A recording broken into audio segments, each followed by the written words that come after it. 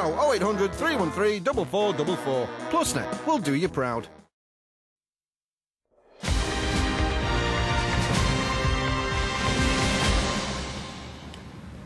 Welcome back. Well, now, the Great Depression of the 1930s had a devastating effect on Europe and the rest of the world, and some say we could be heading that way again, although obviously in a different fashion. Well, joining me now from London is the Professor of European History, Julian Jackson, and I'm also joined from Athens by the Professor of Economics, Yanis Varoufakis. So I want to start with Professor Varoufakis because I mentioned there the rest of the world perhaps entering a 1930-style Great Depression. Many say that Greece is already in one.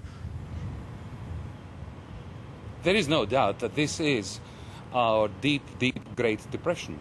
And the difference between depression and recession is that whereas during a recession what you have is an increase in unemployment, a culling of the more inefficient businesses. In a depression you have a complete breakdown of the circuits of credit. And what is effectively happened during the depression, this is precisely the predicament that Greece is finding itself in, is that you have a wholesale collapse. That is, companies are going to the wall independently of whether they're efficient, profitable or not. And once you are in that deep hole, there's nothing redemptive about your situation. You don't spring out of it through the normal operation of markets. The capacity of the social economy to recover is effectively gone, and something at the political sphere has to happen in order to return you to, not to a growth path, to a modicum of hope.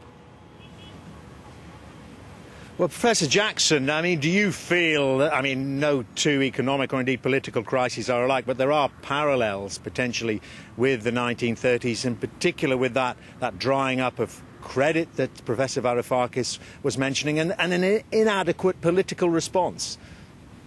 Yes, I think there are a lot of analogies. One always has to be careful about analogies because you probably heard of that, the famous Godwin's law of Nazi analogies, the idea that everything can be, that in any debate somebody always says, oh, it's going to be, eventually they raise the Nazis as a comparison. But I think there are some 30s comparisons that are very important, and I think they're economic and they're political.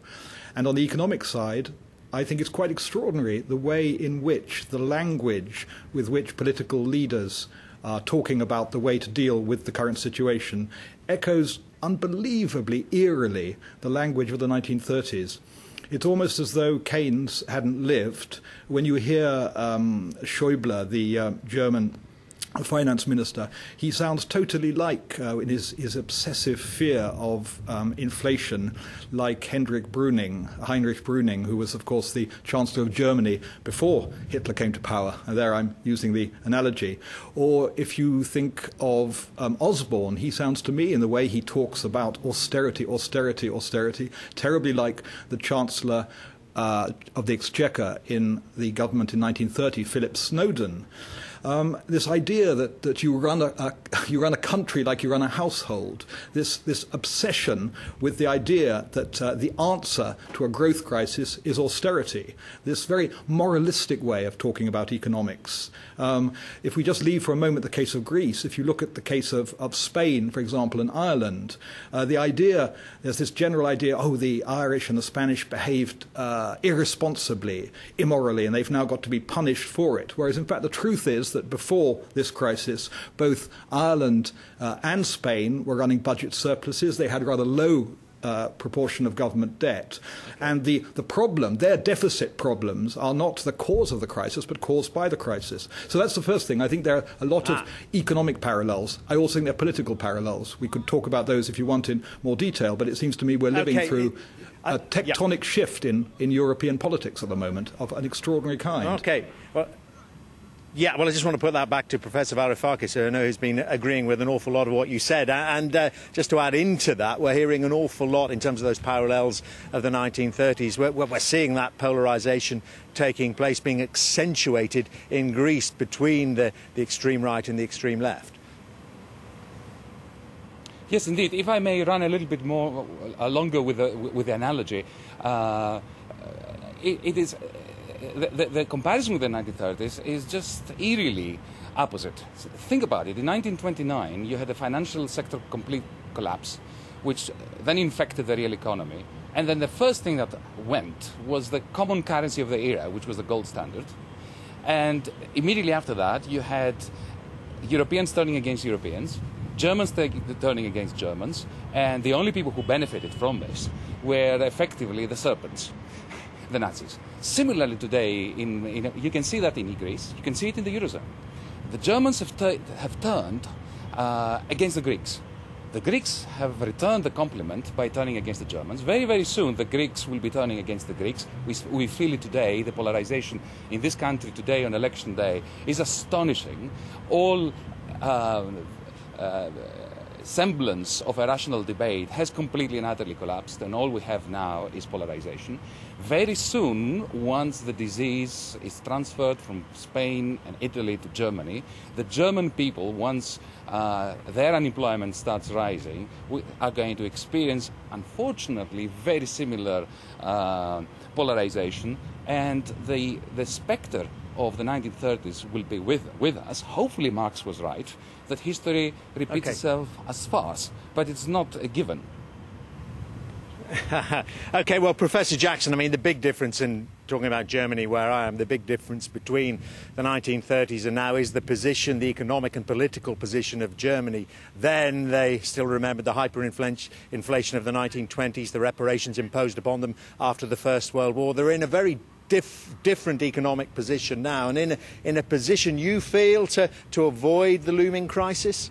Well, I think I want to come back to the political issue, and not just to fixate on Germany. Though you could say, if you want to, you could say that having tried to destroy the world twice, the Germans are now having a good go at it in the third time round, 1914, 1939, and now. But just look at what's happening, for example, in Ireland, in the Netherlands, in Hungary. What you've got is a complete, and in Italy, the parties that were dominant in politics since the second. In fact, in the case of, let's just take the case of the Netherlands.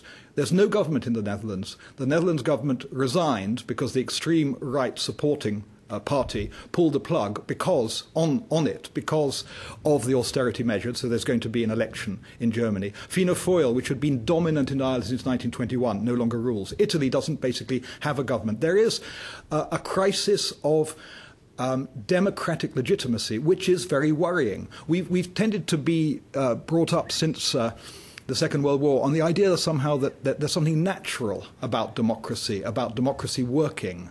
And the lesson of the interwar years is that there's nothing natural about it at all. What you get is the rise of extremes. And can I just mention, in Hungary, for example... I'm very sorry, Professor Jackson. I'm really sorry. We are out of time, and our thanks to Professor Varoufakis there in Athens as well. Lots more on the euro crisis after the break. So, as well as 2 months' worth of free car insurance, we can offer a free pen